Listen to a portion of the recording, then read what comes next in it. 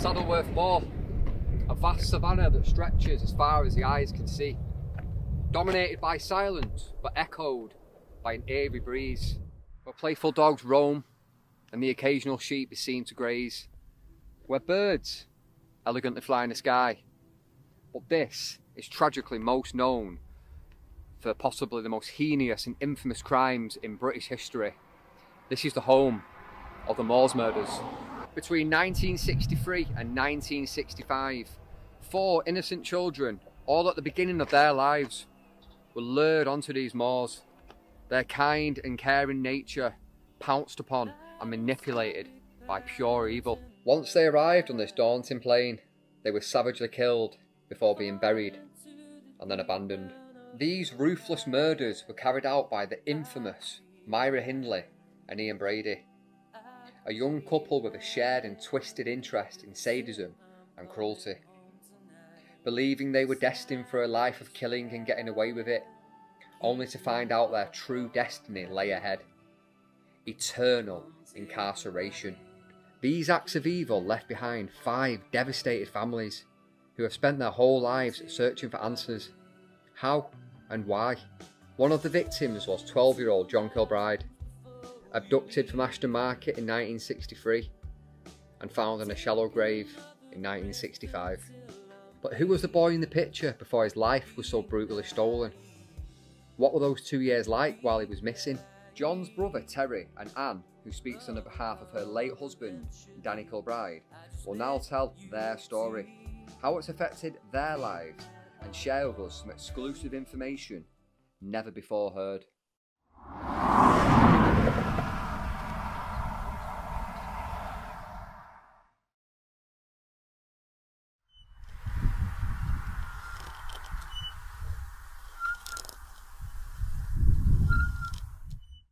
Was John the oldest? Yeah.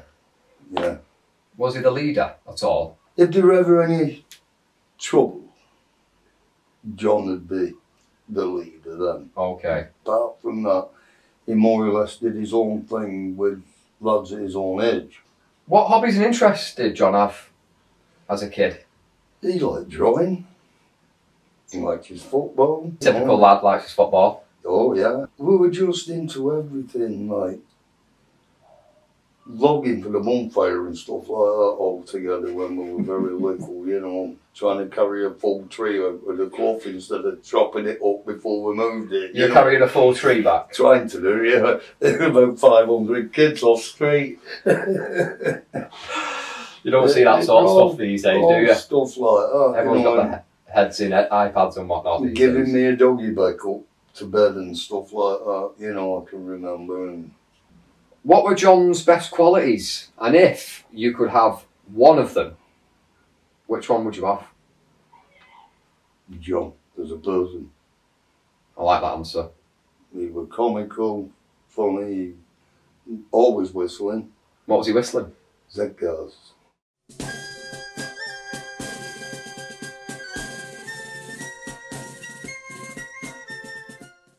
He's always whistling that, was Yeah, he always knew when he was coming home. But we never heard it that night, did we? Was he happy at home? Oh, And yeah. did he have a good relationship with his parents and with his brothers and sisters, with yourselves? Yes and no.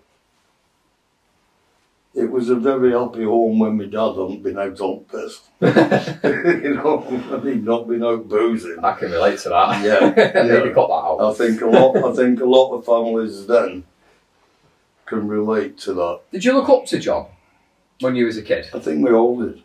All the siblings? Yeah, I think we all did. I think a lot of the lads did, you know, on the street and that, because he was, like I say, he were a Roman. He got stuck in and mucked in with everything like everybody else did. Yeah. You know, going newting for newts and that with big baskets, throwing it in pond and bringing it back and playing with newts on, having races with them, you know, and stuff like that. What's your favourite memory together, Terry? I think my favourite memory with John was the last time I saw him. When I was going out the door on the Saturday morning, when we were going to play football.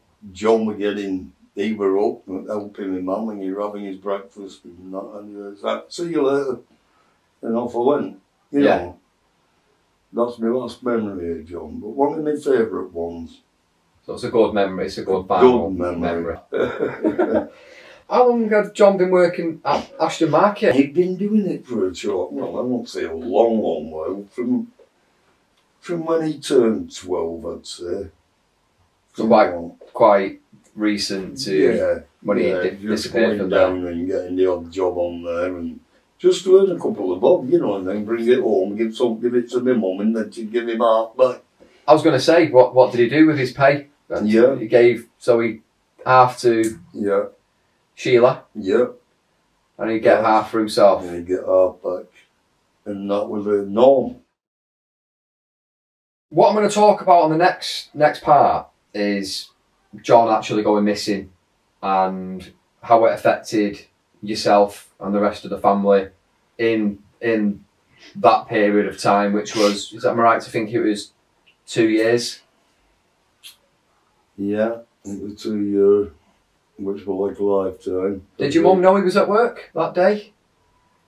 She'd suspect it, with him not coming home from being at the picture house. He was at the cinema. Yeah. And then did he go to the Ashton Market afterwards? That's right, yeah. To innocently go and help with some boxes. Yeah, and that's how he got picked up, you know. Can you help with these boxes, you know. In that 2 years, I mean, there was a lot. I mean, my mum with dad, my mum especially, were travelling all over the place, you know. Getting trains, going buses and different towns and that, searching, you know. I bet there was nowhere she didn't search, was there? She was everywhere.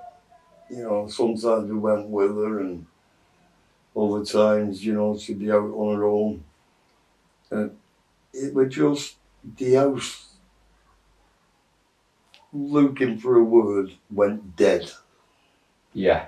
Because it was a happy house. It was always singing in the house. And then when my mum were baking or ironing or washing or whatever she was doing, she'd be singing. And it just went completely. Must have been so hard. Did you ever fear that you or your brothers or sister could be abducted as well? Oh yeah, well you do. I mean, I bet paranoia sets in, does it? In them days, the education weren't brilliant. Yeah. All we wanted to do was play out, go and play football, go and do this, go and do the other. Yeah. But we couldn't go past that tree and we couldn't go past that lamppost. Is it true that Brady would sit outside your house whilst John was missing on his motorbike? Yes. Watching you come and go? Yes. Getting some sort of sick kick out of it? Yes, but obviously you didn't know. It was just a man on a motorbike. Exactly. Exactly. That's a new level of twisted, isn't it? Well, it's twisted, completely twisted, aren't they? Both of them twisted. I think, to be honest, I think she was worse than him. Without her to entice if she didn't lure the kids in, yeah, because they'd still been here now. Brady couldn't have got them into his car, could he? Heck no. Because he was a bad man. What a 20-odd-year-old blonde woman, probably putting on the sweet voice. Yes. And the charm. Yeah. Come with me, help me move this box. Can you help me find a glove? Yeah. Well, that's how it was in them days. You were that naive. Yeah. You'd have done it. You know, you're that naive, you'd have done it. How were Christmases while John was missing? Did they happen? Did your mum have to... My mum still bought birthday presents and Christmas presents. Can you tell us about what Sheila would do at dinner time? Because I've heard and I've read that she would still put a placemat out and a chair out. Yeah. But was this for every day for the 2 years? 2 years the chair went out. Not every day, on a Sunday meal. Yeah, the big day. The big day where we all sat round for like a Sunday roast or whatever in their days, you know, that they'd do. Yeah. And the chair was waiting for him to walk back in through the door. Yeah. Hoping, praying, all of you. all open. But it makes you think, going back to the parent view, I think now growing up, they must have been thinking, he's never coming back. Would they ever sort of air that, or No. would they keep that to themselves? Never ever air it at all, my mum.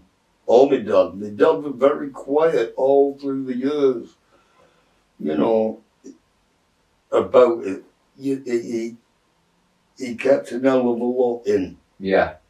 My dad. He let it out, fighting in the boozers and stuff like that. That's when his anger would then come out. Yeah. Do you think that they were protecting the other, you and your siblings, by keeping that in?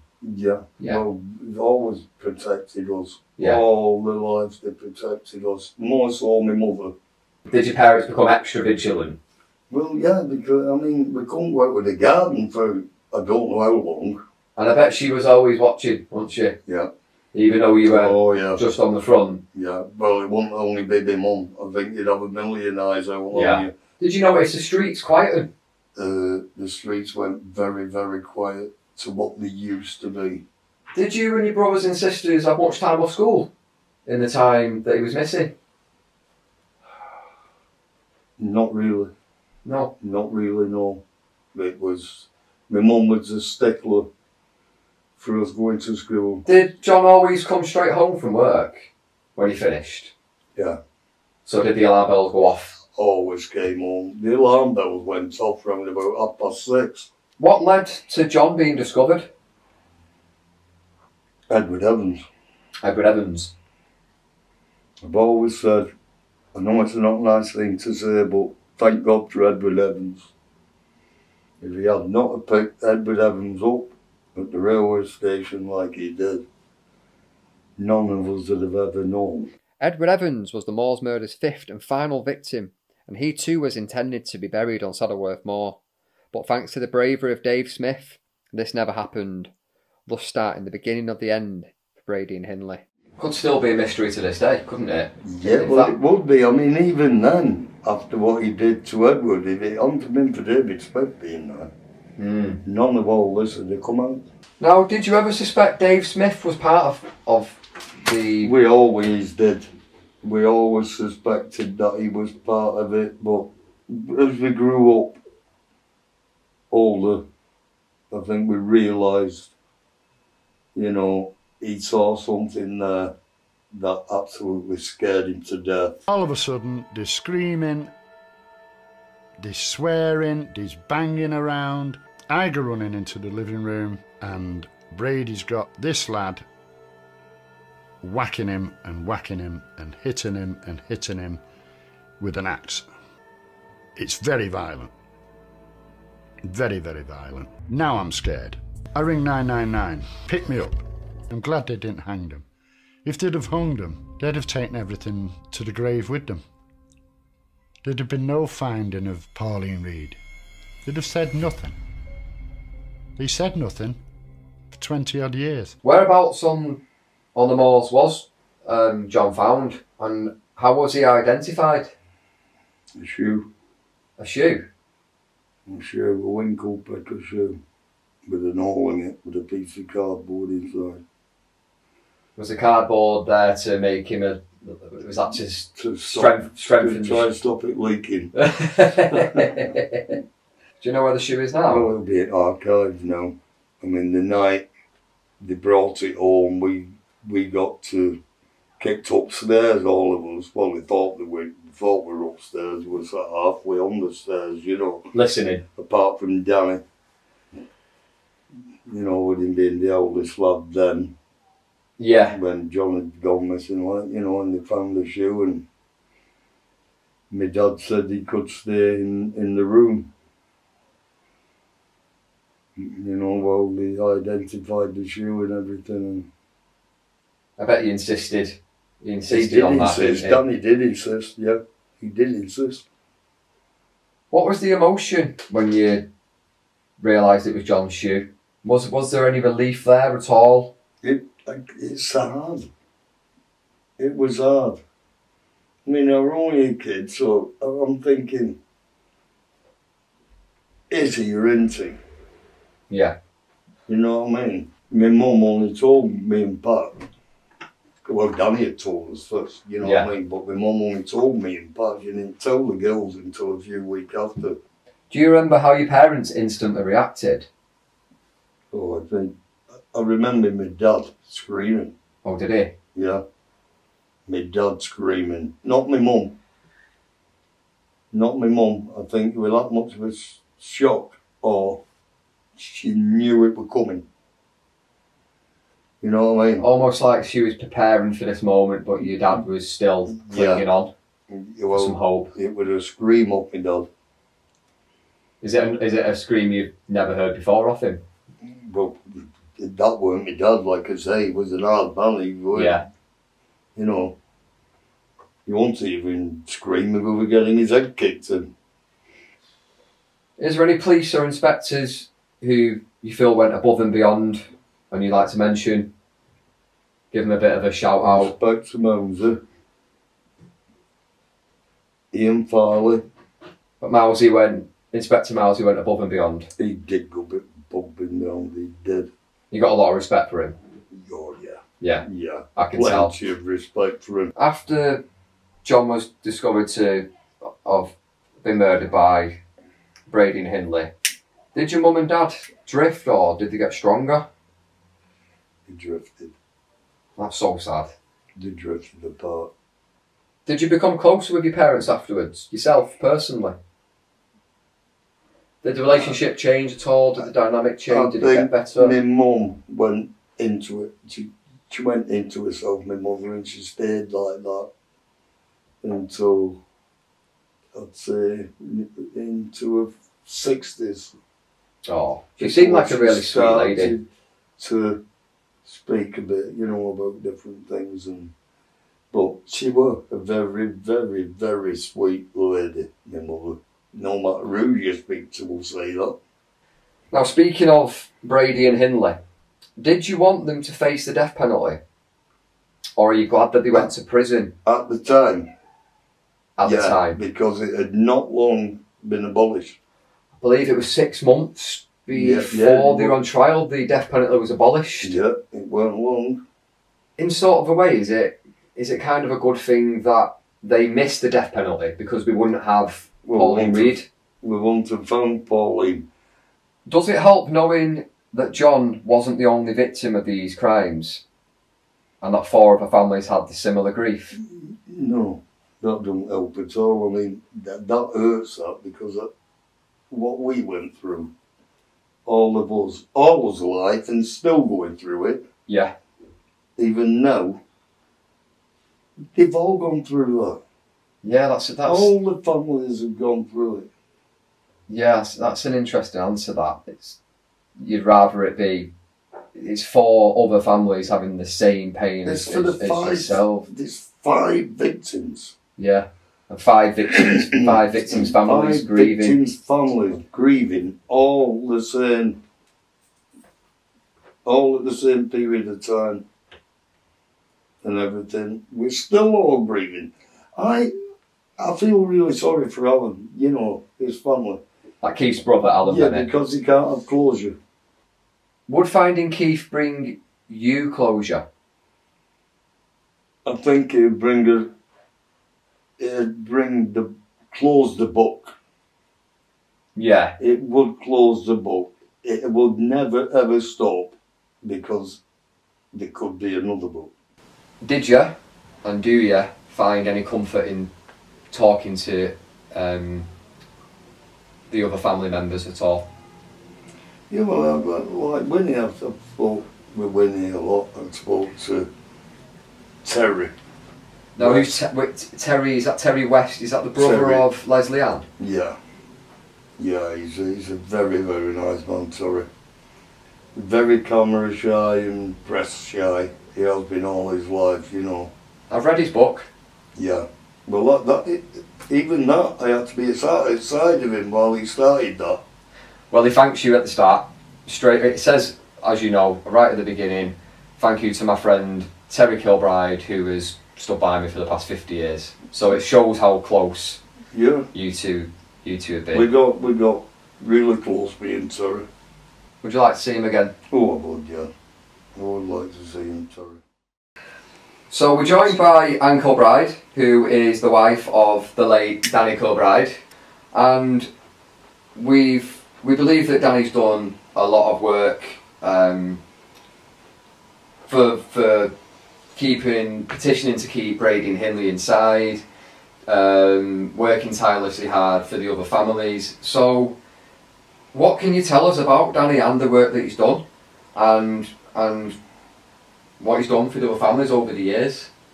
Well, Danny, all our married life, worked endlessly and tirelessly to keep Hindley and Brady where they were in prison. He did documentaries, morning shows, stories in the papers, everything, night shows. He just campaigned on everything he possibly could. He had records all for Winfrey.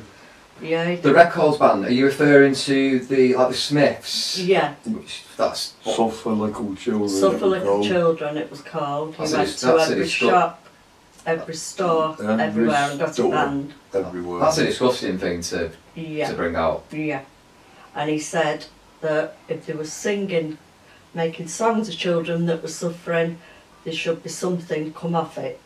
And they handed Danny a cheque, and we handed it to the NSPCC. Oh For really? children, yeah. Yeah. I still got the thing on the receipt. Yeah, So the money that the Smiths made from that song, a he certain paid a donation. Yeah, to the NSPCC. Danny more or less made him do it. He did make him do it. Yeah, he did, He had yeah. to do it, or else Well, he they'd had put to do it. He was shamed into doing it. Did he? Well, So yeah. did he have conversation? Well, did he have Oh, certain yeah. words with Morrissey? Yeah, Personally he with wrote him. to Danny. Yeah, yeah, Yeah. Morrissey wrote to Danny. yeah. But yeah. they were scared of it going out publicly, you see, to everywhere and getting banned completely. And then all the proceeds of it that had probably gone to a charity, what Danny said. So the only reason that particular song was released is because there was you received It was a done. No donation. No, Luke. Not because they received the donation. The donation wasn't even there. donation it wasn't was thought made. of.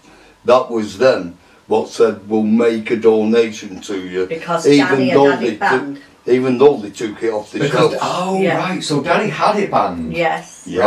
Right. That's He had it And banned then- and they give him a donation to afterwards. save face, I Right. suppose.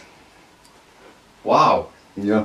Otherwise he could have gone public as it with that and boom. He did everything. Everything. All our married life and all the time my children were growing up. Look They at all lived them with it every t-shirts day. and stuff on in America what Yeah. they brought out with Yeah. Hindley and Brady's face on and all that. He Yeah. sopped it all, you know. Wow. So Oh, did yeah. did it become a bit of a life mission of his? It Oh, was. it did. It was. That was yeah. his It life. was his Yeah. life. Yeah. From being a young lad, it was his Yeah. life. His life. I mean, him and Danny, they had the same bedroom, you know, so they had the click at night, what the things they Yeah. spoke about and everything, you know. And I think because Danny did it all that many times and he kept it going, that everywhere we went, people spoke about it. Yeah. It didn't only become a thing in our home, it was spoken of outside, in shops, in workplaces, everywhere. everywhere, weren't they, all? Even like, I mean, I got locked up and not for Yeah. fighting me, didn't I? yeah, Over even going here down in- the street, there were photographers, you Oh. know, if they were filming or anything. Yeah. Over here in the bad side of what people thought Yeah, about Hindley and Brady, saying now they should be let free and stuff like that. yeah. Things I was overhearing, but I was a knothead then, Yeah.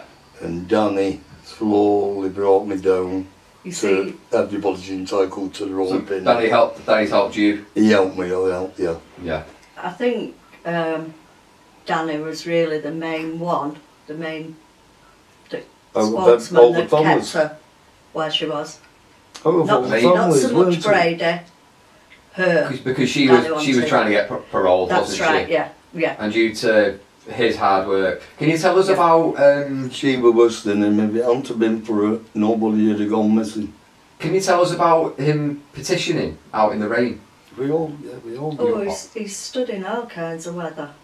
He's getting signatures. Getting all these signatures, yeah. We went to I bet he got London a with few. them. Oh, there were thousands from all over, every country. They was coming through the letterbox like big stacks of even from factories, America, shops. Australia, Oh, yeah. everywhere. Yeah. All over the world. Everywhere, yeah. Everybody joined in his campaign. Yeah. Yeah. Wow. To keep When them where they said they were. wanted 200,000, didn't they? How many? Well taught that, yeah, It was unbelievable, honestly. The loft was full, wasn't it? yeah. So she might have got. There's a chance she might have got parole if it wasn't for Danny's hard work. She hated Danny as much as he hated her. She had that hate for Danny. That's why she had Danny arrested. She won't let him go. She had Danny arrested? She Yes, had she won't Danny let him go. arrested from my address, well, our address, yeah. Yeah, they wouldn't let nobody in at the police station, only Danny, all the press was outside. That's right, only Danny. They won't let me Yeah. daddy, and they won't let you in, would they? No. You know. But it And was, in the end, there were that many people there. yeah. They come to took him. They It want was to let him printed say. all over Yeah. the papers, he could serve up to 10 years. That's ridiculous. Yeah. It's almost like they've got more rights. Exactly. Well, obviously she thought she had rights, didn't she, to have him arrested. Yeah. What person who's done that, taken children's lives from her, and where she is in the cell, issues somebody from Scotland Yard to arrest the brother? It's some front, that, isn't it? More from More than a than front, Brighton isn't it? Pier, isn't it? That proves what kind of a person This- she was exactly. in life. This is what they like. Exactly. This is There's what your they answer like. to what she was. Yeah, it says it all really Of there. course it does. And was he doing lots of work for the other families as well as just? Oh, everything he did, yeah, he included them. Yeah. So everything he did was for everybody, everybody. not Yeah. just for the Kilbrides. It was for Yeah, What, for what, everybody. what we've always done is done for everyone. yeah. that's really nice. that. Not only the victims of the Moors murder, but for everyone. He had a saying and a hand in future safeguarding of Of course children. he did, yeah. Yeah. Oh yeah, Yeah. definitely. So he's left a bit of a legacy. He left a big legacy. What did you both do when Hindley died? Did you celebrate? Did you party? Did you We was out. Did you pop open the fizz? We'd gone out that night and we were doing a charity do, and that was the night she died. That's And right. we was raising money in our local pub, and we was carrying on raising this money, and all of a sudden, when We went for a we'd pint gone in in there, and he Junction. came with us, this bloke, Yeah. and this big cheer went up, and it turned around that it Were a- it for the it Red was Nose a Day or celebration something? because she'd gone, yeah. I think And, it was. Hallelujah. Yeah, and Rest in hell, Myra. Yeah. there was a reporter in there, weren't there? it was him that was in our house, Yeah. wasn't it? And they tried asking Danny a question, and he said, if you write a cheque out now for X amount, and Yeah. you go and put it in that bucket there to Yeah. the Red Nose Day, I'll speak to you. Yeah. And they did, didn't they? Yeah. That's what they were like though. Everything went either to a children's ward or the Prem ward or the Burns unit or everything. Everything went back into charitable He donations. took nothing. Sorry, has the pain eased over the years at all? No, No? no. You got the same pain for when you was I think a boy? I think the fighting all the years, like we have, for one thing and another, has made you can't get that pain eased. Do you think it's had an effect on your health? Well, I do. Because it's probably weakened like your immune system and all that grief and Yeah. all that fighting and all that Well, strength. Not well at all. Right. Danny weren't well when he died. Our Pat's not well. I'm not well. But our Marie's not well. No coincidence, is it? And my mum weren't well all them years. You know, How often do you go down to visit John's grave? regular. Well, they're in the same grave, you see. John, my dad, my mum and our Chris. Well, we're going to go and lay some flowers up there for you. Yeah, Put some nice flowers down as a little sign of respect. that's kind of you, that. That's no problem at all. Is there any false narratives about the Moors murders, about the case? There's been a lot what's been written that the public, you see, the public will take anything in what's in the paper or being said on TV or anything, you know. There's an hell of a lot that I've watched and I think, what a load of bullshit. Right. Do you know what I mean? Yeah, I bet that pisses you off, doesn't it? Yeah. There's one drama, it was See No Evil, the Moors murders. Now, does that depict the events accurately? Yes. It does? Yeah. Bang on. Now, bang on. Even up to where my dad got arrested and everything, it is absolutely bang on. Inspector Mounsey, how he was in it, is exactly how he was, I remember. So if people were to watch that particular drama, they'd get quite a good understanding Oh, of. yeah, yeah.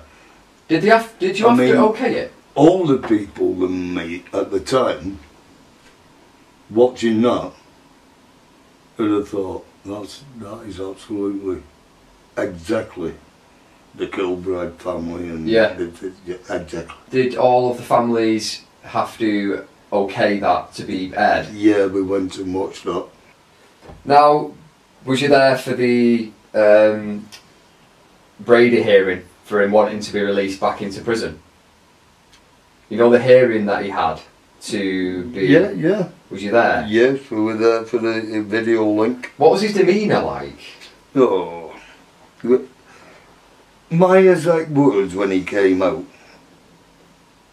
was the way he was groomed and everything, with his silver hair all slick back, Velcream back and that, like my dad's used to be, you know. And the first word out of my mouth was, you know, if my mother and father had been looked after like he's been looked after all these years, he'd still be alive now. That's a good point. That's a good point. He's probably had better healthcare than Exactly, anybody else. than any of us. Disgusting, isn't it? He's had private healthcare, not NHS healthcare, he's had proper private healthcare. Well, that brings me on. I mean, it's like the book he's wrote, where's all that money gone, what that earned, you know? The book, Brady's book? Yeah, the Gates of Genius. Yeah, so yeah, where does the money go off that? He shouldn't be getting a morsel of a penny. So what you do Where's wonder it gone? Has he any relations anywhere? Dodgy that, innit? It is dodgy. Ian Brady would often send letters to his victims' families. Looking through these letters, really hard to make out what he's even talking about. It's a load of gibberish. But what I can make out is it's not a letter to try and help the families. There's no offer of an apology, not that that would help. There's no trying to help, trying to find missing bodies that remain to this day.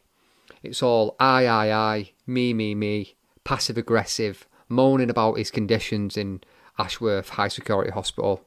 It's all very, very narcissistic. What a very sick and disgusting man he was. Myra Hindley and Ian Brady, should they have no rights? No, they shouldn't have any rights. Anyone, look, that commits a crime, a rape or a murder, whether it's a child or an adult or anything, and they go to prison for it, they should stay there for the rest of their lives, no rights at all, yeah, and be buried within the prison walls. What's brought you joy in life?